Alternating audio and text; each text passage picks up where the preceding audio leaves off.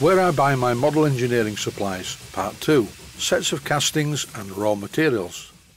I've been a customer of Blackgates Engineering for many years, and when I look back, most of the parts that I bought for model engineering purposes came from Blackgates Engineering.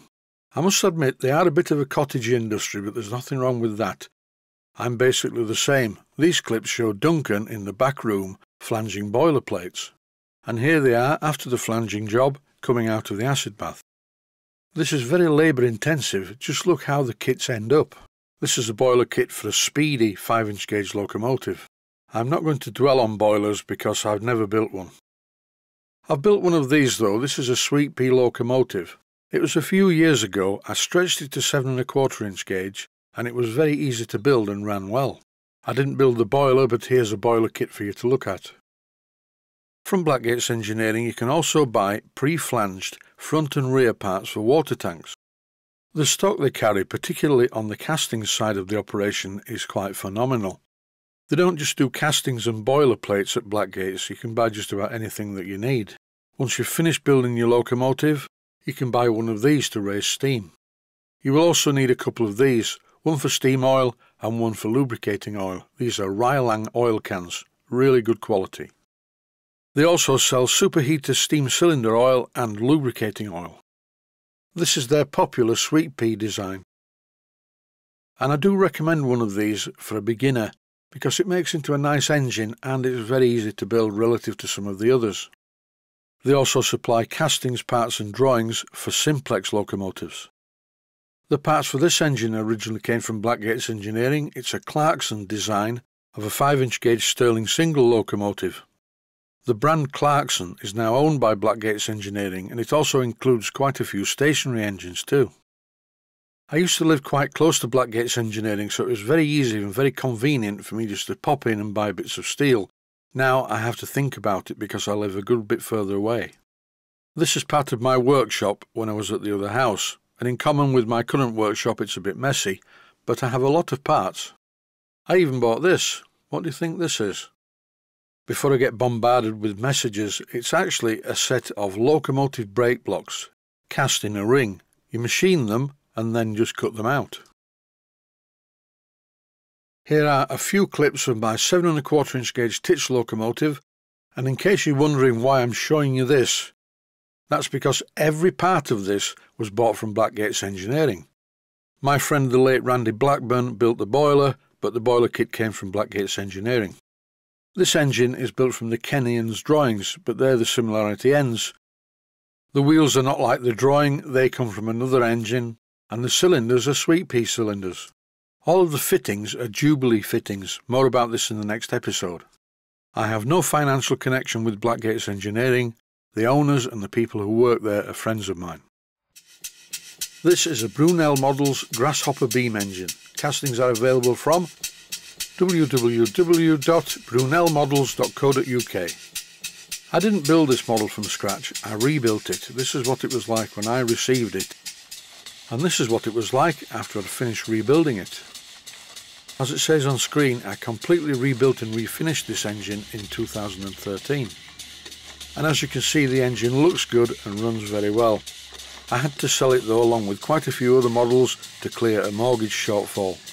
Now, for the first time in my life, I don't have to sell models to buy new ones. I can keep the ones that I really like.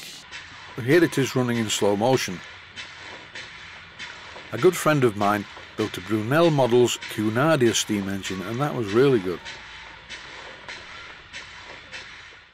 These models need no introduction. They are, of course, Stuart models, and the company's been around for a long time. Stuart models are currently based in Bridport in Dorset. This is an extract from my How to Build a Model Steam Engine series, where I cover the building of a Stuart Models Victoria. Watching the unboxing video from the first ever episode reminds me I really must make some more episodes of this. This series, How to Build a Model Steam Engine, is for my Patreon supporters only. Today is Monday the 15th of February 2021, and in about 3 months' time this video will become public on YouTube. If you're watching this as a public YouTube video and want to see the rest of the series, then you will have to join Patreon. If you're currently watching this on Patreon, I thank you for your kind support. I find that these Stuart Victorias are ideal for beginners because they're a bit bigger than some of the Stuart range, but you can still build one using a small lathe. The first stationary engine I ever built was a Stuart Victoria, and here it is.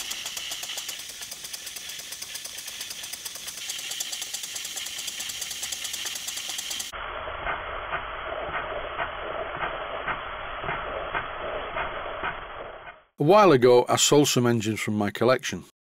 Most of them were Stuart engines, but this one was a Cotswold Heritage engine, called a Perseus. I've worked on a few of them for one particular customer that I have. When you buy these Cotswold Heritage products, you get certificates of authenticity, etc. And the kits are quite well presented. All the parts are vacuum packed onto a card like this. Shown on screen at the moment is the Cotswold Heritage aerial steam engine, which of course is a factory machine kit. Some of the parts, like the governor, are for decoration only. They spin round but they don't do anything. This is part of my website, and if you wish to know if I'm selling any models, please don't email to ask me. Just have a look on the website under Models for Sale. From time to time I do post models in this section that are for sale. Back now to some more steam engines from Stuart Models. Here are a couple of beam engines. One of these was actually a factory-built model, and the other one was not very well built, and for some reason they swapped quite a few parts around between them. Here are a couple of Stuart flywheels, and as you can see, the design of the front one is different to the one behind. These were all part of a collection of models that I sold, and I can't remember where some of the parts came from. On the table, apart from a couple of beam engines and a Cotswold Heritage Perseus, there are quite a few different Stuart engines.